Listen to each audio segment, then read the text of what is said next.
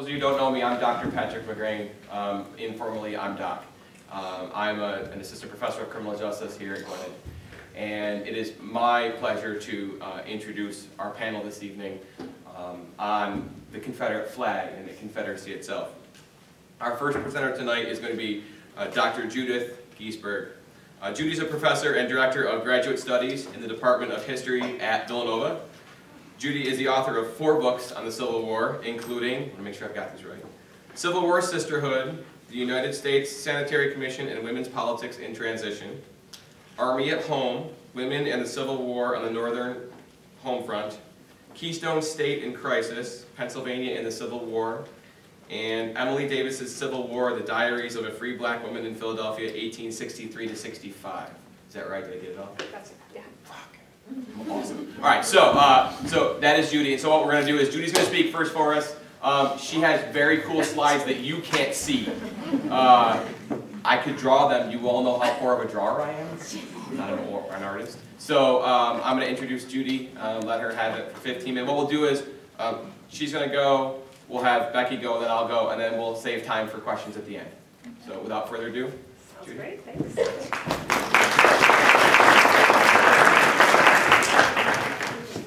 So the trouble with not having slides is that I actually have to really use my notes because my slides will cue me. And you know how your professors use the slides to kind of keep track of where they're going. So I'm going to use my notes, and that's why I'm standing at the podium.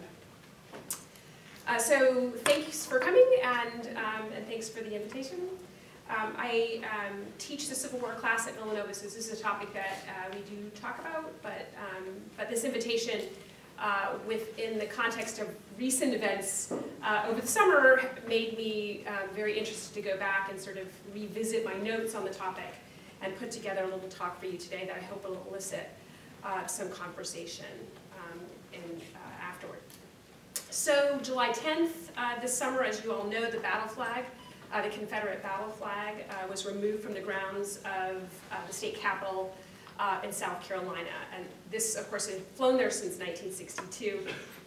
And as you all know, too, that the flag was finally brought down after a grassroots effort, really, to bring it down that followed the brutal murder of 9 members of the AME Emmanuel Church in Charleston.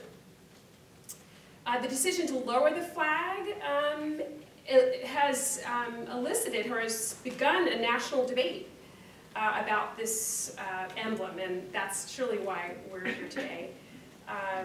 And it's, of course, been fueled by, the removal of the flag was fueled by those videos that were released of Dylan Roof, the purported shooter, who was posing with the flag and trying to use the flag to initiate a race war.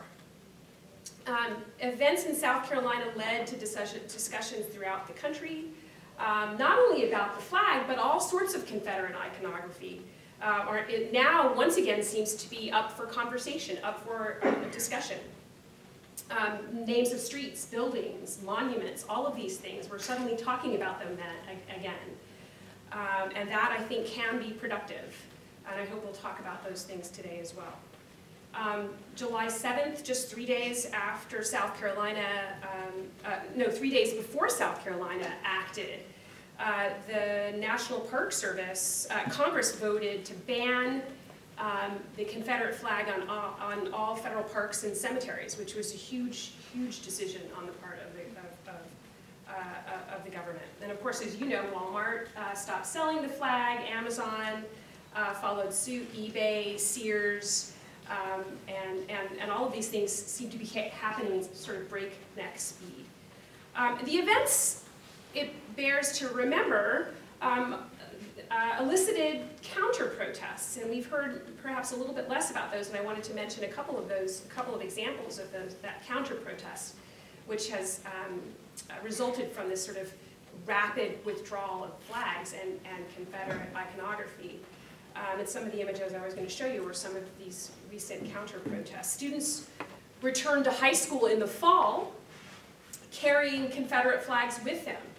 And the high schools in different parts of the country have become sort of points of contention about whether or not students have the right to carry these flags or to wear flags on their body. In September 23rd, for instance, students at a Virginia high school were suspended for wearing Confederate flags to school in violation of a school policy that prohibits insignia. And by the way, there's many schools have very strong policies against wearing the insignia on campus. In Michigan, students there had to be reminded that their school also had a strong policy prohibiting the emblem from school grounds when a bunch of students returned to high school, again in September, wearing the flag on their clothes or having it attached to their cars and trucks. And then there are all these other questions that people who teach this period and the aftermath have been asking for years. And maybe now we'll be able to have a bigger conversation about them. And let me just mention a couple of those to you. One that has always struck me as something to be concerned about is that the United States government spends a huge amount of money every year keeping up Confederate graves and purchasing headstones for the graves of Confederate soldiers. This falls under the aegis of the Department of Veteran Affairs, and by one scholar's estimate, the Veteran Affairs has spent something like $2 million over the last decade shipping headstones only to the Confederate dead. That estimate is, they've estimated that that's how much we've spent just making headstones for Confederate soldiers' graves. And most of those are concentrated in states like Georgia and South Carolina. Since at least 2002, the government has provided more of these headstones for Confederate graves than they have for Union soldiers' graves. And I would also add another addendum to that, that throughout the former Union states or the United States, there are cemeteries for United States colored troops that are abandoned, and they have no markers. No fences, no indication at all that buried there were men of color who fought for the United States government during the Civil War. The Department of Veteran Affairs has probably supplied about 33,000 of these headstones for veterans of the Civil War, total 33,000, and about more than half of those, probably 60–70% of those, adorn Confederate graves. Of course, you know the Department of Veteran Affairs is the same department that has come under fire because it neglects veterans, living veterans, and their medical needs and help that they really need to overcome their injuries from more recent wars. So that's one example of another conversation that, that has now hopefully gotten a bigger audience and that I want to hear your thoughts about too afterward. The second one is military bases. At least 10 U.S. Army bases are named after Confederate generals. And you probably know about those. You've probably been to those. You've seen those. All of these military bases in the United States that are named after Confederate generals were named after Confederate generals in the 20th century.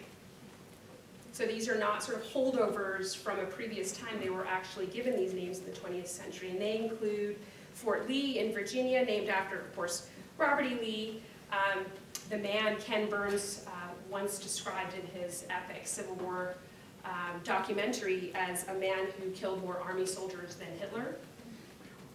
Fort Hood in Texas, named after John Bell Hood, one of those Confederate general who lost his arm in one battle and his leg in another battle. Some of the Confederate generals after whom these military bases are named are not good. They were not good for the Confederacy either. Braxton Bragg, Fort Bragg in North Carolina is named after him, was supposedly just impossible to work with. Probably would have been fired had he not been a friend of President Jefferson Davis. Fort Polk in Louisiana, named after a slave owner and whose military career was mercifully ended when he was killed by a cannonball. He was a terrible Confederate general. Fort Pickett in Virginia, named after who do we think? Any volunteers out there? Seen the movie Gettysburg? Been to the battlefield of Gettysburg? Pickett's Charge, George Pickett, who led the failed attack on the third day of the Battle of Gettysburg. He was also accused, Pickett, after whom, again, a military base is named, was accused of war crimes because he ordered the execution of some 22 Union prisoners. So the question is before us, right, is whether or not these should also be renamed. Should these army bases be renamed? These were men who fought against their government. Right? By the definitions of the time and by the definitions of today, they were traitors. Yet we have 10 military bases named after them. And that's a question that scholars have been asking for years, but nobody's really listened to them. Hopefully maybe now we're at a point where we might be able to talk about that. Now these conversations, when they come up, are emotional. And they remind us, when people's emotions get riled, that these interpretations of the Civil War and much of our history are still up for grabs. We don't have a consensus that we think we might have about what the war meant and what its legacies meant. And that's really at the heart of the questions about the flag as well. People who study the period, people who research the period, people who write about the period, long ago decided that the most important thing that came out of the United States Civil War was the end of slavery and the beginning of civil rights. Okay? No scholar who studies the period, who thinks about the period, will tell you anything different. That has long ago been the case. There has not been a counter-argument made, a serious counter-argument made for years and years and years and years. Beyond scholars who study the period, however, there is a difference. There are differences of opinion about what the most important legacy of the Civil War was. And there still is a difference of opinion about civil rights in this country. And the use of the Confederate flag should remind us of that. So, so how do we engage this debate intelligently? How do we go into it knowing something about the history of this thing that we call the Confederate flag? Is what I want to talk a little bit about today in the time that I have remaining. And I want to start by just telling you that there are multiple flags. There is one cause with which they're all associated with. The flag that we think of has had layers and layers and layers of meaning. And if I could show you the different pictures of the flag. But I'll just describe them in rich detail. All right, so the first thing we need to know about this, so we can be smart about this and we can talk to people who come to us and ask questions about what we think, or people who are using the flag, is to know that there were multiple flags of the Confederacy. There's not one flag that the Confederacy called its own throughout its brief time in existence. The first flag used by the Confederacy, as you can see by the image, actually looked a lot like the United States flag. It was actually called the Stars and Bars because it had red and white horizontal stripes. It had a field of blue with white stars in it. Sound familiar? That was actually the first Confederate, first sort of national flag of the Confederacy. It purposely mimicked the United States flag. And in fact, it was so close to the United States flag that it created some confusion at the First Battle of Bull Run in July of 1861. People didn't know whose side they were fighting against, because the flags looked so similar. And so that flag would undergo several different metamorphoses until we get to where we are with what we think in our mind about what the flag looks like. In fact, to make things worse at the very beginning of the Civil War, every regiment had its own flag, right? So you had two flags that looked pretty much the same, and they were sort of the national flags. And then every single regiment had their own flag, so you can understand why casualties were so high at the very beginning of the war.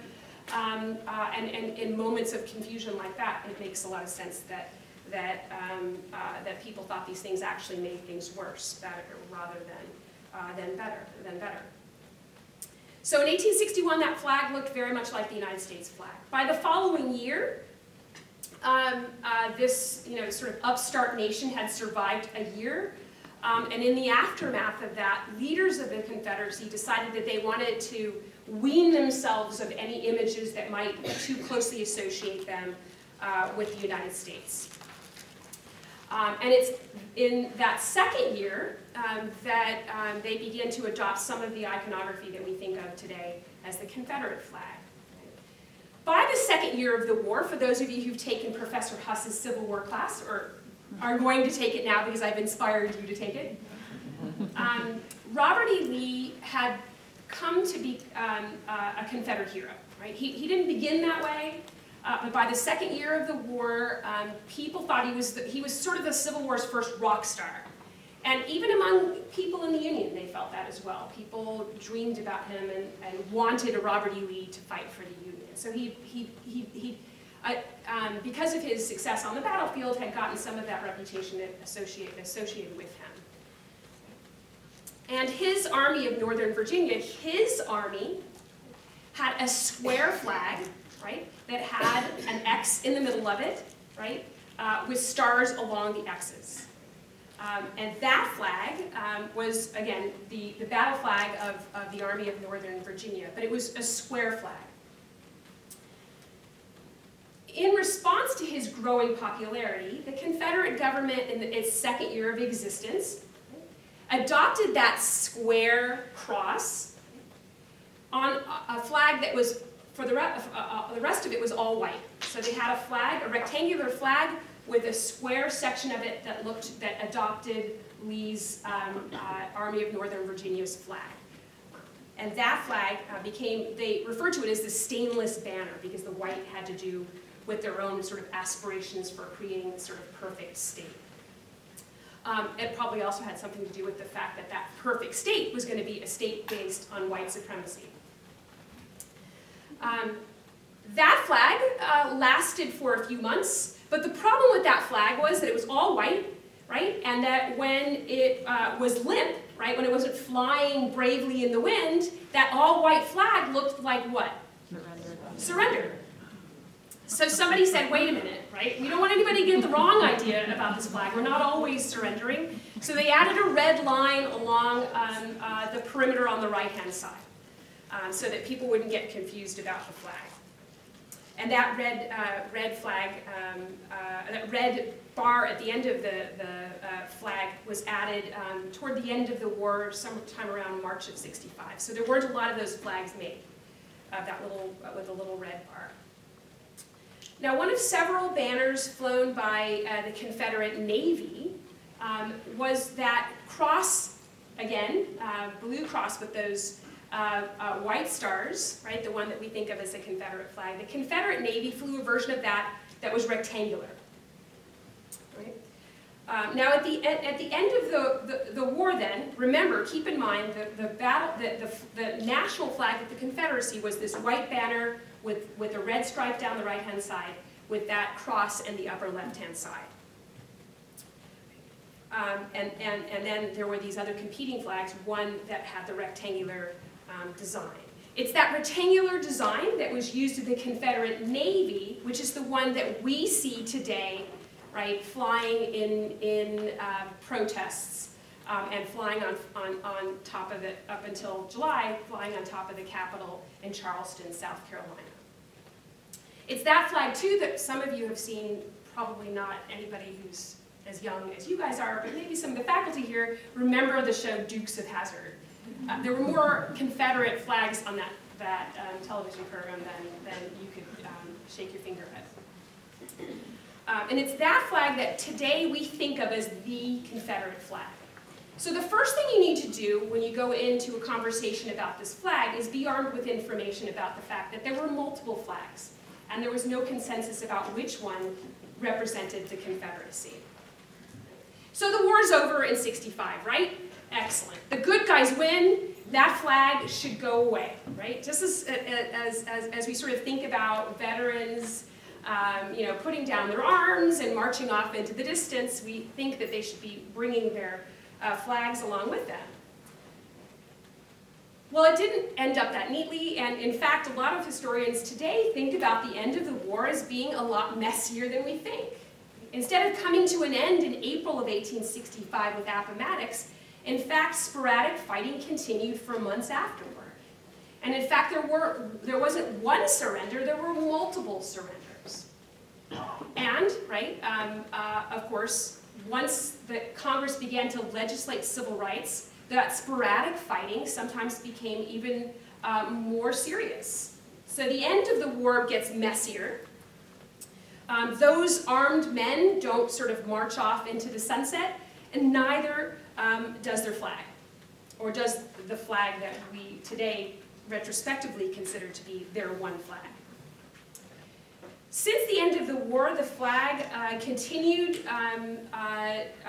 the different flags continued to belong to soldiers, but they began to acquire new layers of meaning.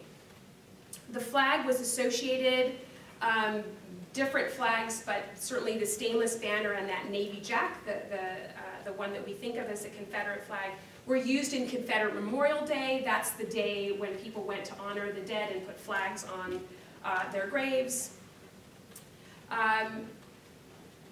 All versions of these flags, the flags remained available into the 20th century.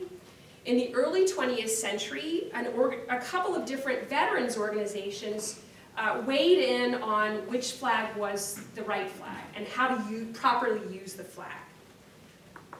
In 1904, the large Confederate veterans organization called the Union of Confederate Veterans named the square flag, right, not the rectangular flag, the Confederate battle flag. So this is in the early 20th century. They named it that's their flag. Effectively trying to write all the other ones out of existence. Soon thereafter, this veterans organization was joined by the United Daughters of the Confederacy, also trying to correct the record and saying it's really not the rectangular flag you guys think it is, it's the square flag. But by the turn of the century, those efforts were frustrated because more and more people looked to that rectangular Navy Jack as the actual Confederate flag. Now, more important than the shape of the flag was the meanings that the flag would acquire over the years after the war was over. From the end of the war, really until the mid-20th century, that flag was still, again, used largely for commemorative purposes.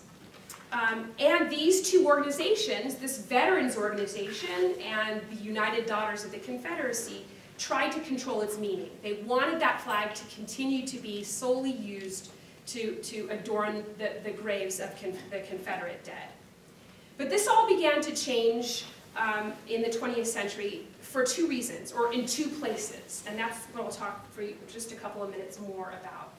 The two places where the meaning of the flag began to change, beyond that decorating of graves, were first, college football, and second, the United States Army, or the armed forces, I should say. In both of those settings, that Confederate battle flag, the Confederate flag, began to have new meanings. Most strongly, or most evidently, first in college football. College campuses, as you all know, you come to one every day, you spend most of your time at one, are really important places for cultural change. A lot of things that happen and that change about societies begin on college campuses. And this is very much the case with the Confederate flag. Now, we don't exactly know how it starts to be used on college campuses, but it's likely that it began in the aftermath of the war at Washington and Lee University, where Robert E. Lee was the president. A fraternity there called the Kappa Alpha fraternity began to use the flag for memorialization purposes.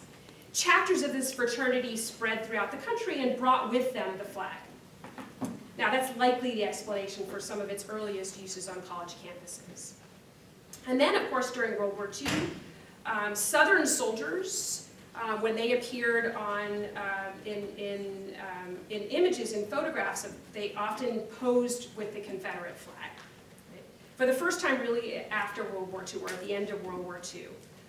In fact, a regiment that defeated the last Japanese soldiers at Okinawa, there's a really great picture that you could see of those soldiers holding a Confederate flag. And it was really an expression of their regional identity. But let's get back to football, because that's, in some ways, even more interesting. So football really began, and people's early interest in it emerged from the Ivy League schools in New England. And it was very strongly associated with the Ivy League schools in New England, really at the beginning of the 20th century. Right? If you were a Southern team, people didn't really care, and you usually lost. But civic boosters by the 20s and 30s really wanted to try to change that. And increasingly, they did so, or they were able to do so by using the flag. Southern football teams, as I suggested to you, were always crummy. They always lost to these teams in New England. One of the first Southern college football teams to use the flag was the University of Mississippi. They adopted the flag in 1948. At the same time, they also started calling themselves Ole Miss, which I'm sure you've heard. And that's really a reference to slave dialect. Slaves would call their mistress Ole Miss.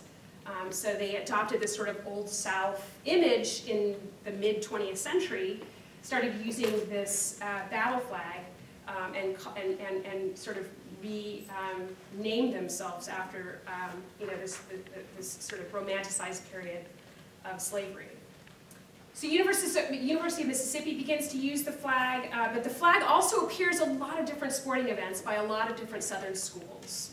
So University of Virginia uses the flag, University of North Carolina, and there are many other examples of that. In fact, University of Virginia fans brought the flag with them when they played the University of Pennsylvania in Philadelphia in 1947. Which seemed like an ill-advised plan. In fact, a lot of alumni from the University of Virginia who lived in the Philadelphia area pleaded with students not to bring the flag with them, but they brought the flag in any case.